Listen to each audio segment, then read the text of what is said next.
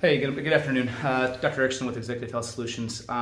Just trying to give you a little bit of, this is more of an education video and a little bit of technique on a move that a friend had asked me to assess her. Really, it's the right leg, it's the back of the leg in the hamstring area. She'd fallen down the stairs twice, really, fallen down 2 different times. The pain is in the back of the leg, kind of it was in the low back and buttock and now into the hamstring. But the key here is when we talk about it and what makes you better, what makes you worse when the pain comes and goes, it's really sitting. It's sitting in the chair at work brings it on. Standing and walking around generally feels better. Test the strength, the good hamstring strength, no increase in pain in that. So when you think about the differential diagnosis and you think about, okay, it's pain in the leg, oh, I hurt my hamstring. That's the common thing you're going to think of because that's where that muscle is. But when you're sitting, that muscle is on, it's basically relaxed. It's shortened. You're not actively moving it. And then if the sitting is what causes it being flexed and seated, is causing it, and then you stand and walk and actually use the muscle and it feels better, and you can resist it with manual resistance with my hand, and she can pull back and it doesn't increase the pain.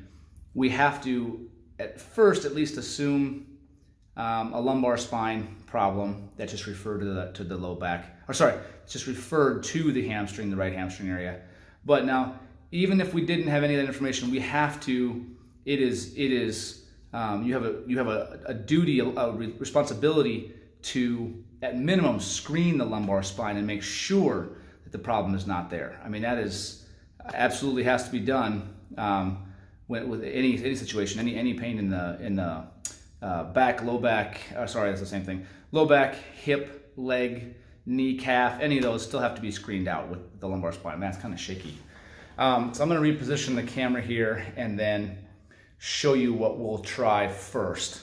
Okay, it's going to be a prone, which means lying on your stomach. Extension in line, kind of a really bad push-up that we need to assess the low back or the lumbar spine into repeated extension because, like I said, we talked about her being worse with sitting and being in a flex position and then being better when she's upright and moving.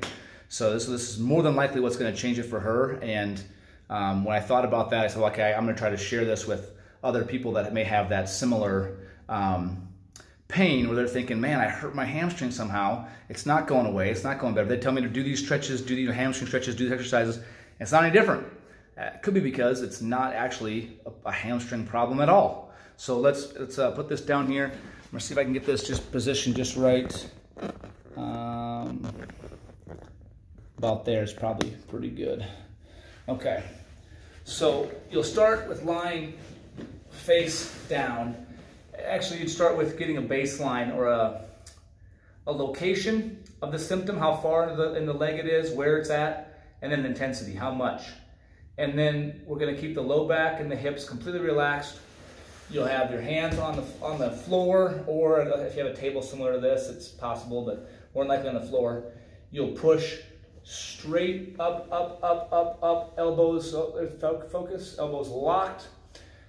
Breathe out. Let the hips fall down, so it's not this, it's not here. It's down here, gotta be relaxed, so muscles not tensed. It's gotta be relaxed in the lower back and butt muscles. 1, 2, 3, come back down. Brief, come back up again. 1, 2, 3, and down. Focus, focus, focus. There we go. Doing this by myself, so it's I don't know why it's doing that every time. And come back down. So we're going to repeat this a good 10 or 12 times and then stand back up and see if it's any different. And down. There we go. Up. And down.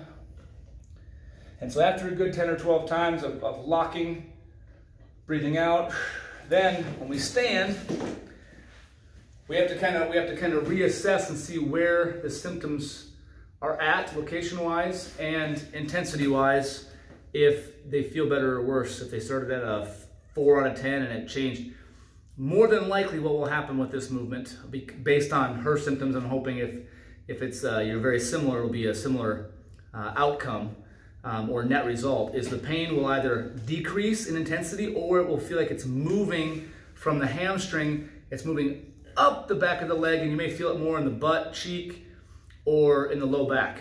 And that's centralization. That's probably a good thing. You need to keep doing those for a good 24 to 48 hours. Let's see what happens if it completely goes away, if it's just a little bit left. The way you'd want to stop and not do it would be if the intensity significantly increases, 7, 8 out of 10 pain, or if it starts to go further away, like below the knee or into the calf or heel, then that is technically wrong. It may be the direction, maybe the load, there's different things. You're gonna have to drop me a line, get a hold of me, either leave a comment in the video or website, www.exechealthsolutions.com. There's a link to my email there, and then we can get that fixed for you. But the majority of people that have similar symptoms to my friend here that I'm talking about, pain with sitting, had a fall, pain that goes, it's unilateral, just one-sided, don't know why, it comes on when I sit, it feels better and goes away when I walk around, probably a referred pain from the low back, which this one most of the time will take care of. So again, Dr. Chris with Executive Health Solutions, your concierge physical therapist in the Omaha, Nebraska area. Love to serve you, busy professionals, business owners that are time sensitive. I like to give you time, freedom, and convenience by coming to treat you at your office, at your home, at your gym, or in this case, I'm actually in one of the rooms in the clinic in Elkhorn, Nebraska. Okay, that should get you going to start with. Thank you very much.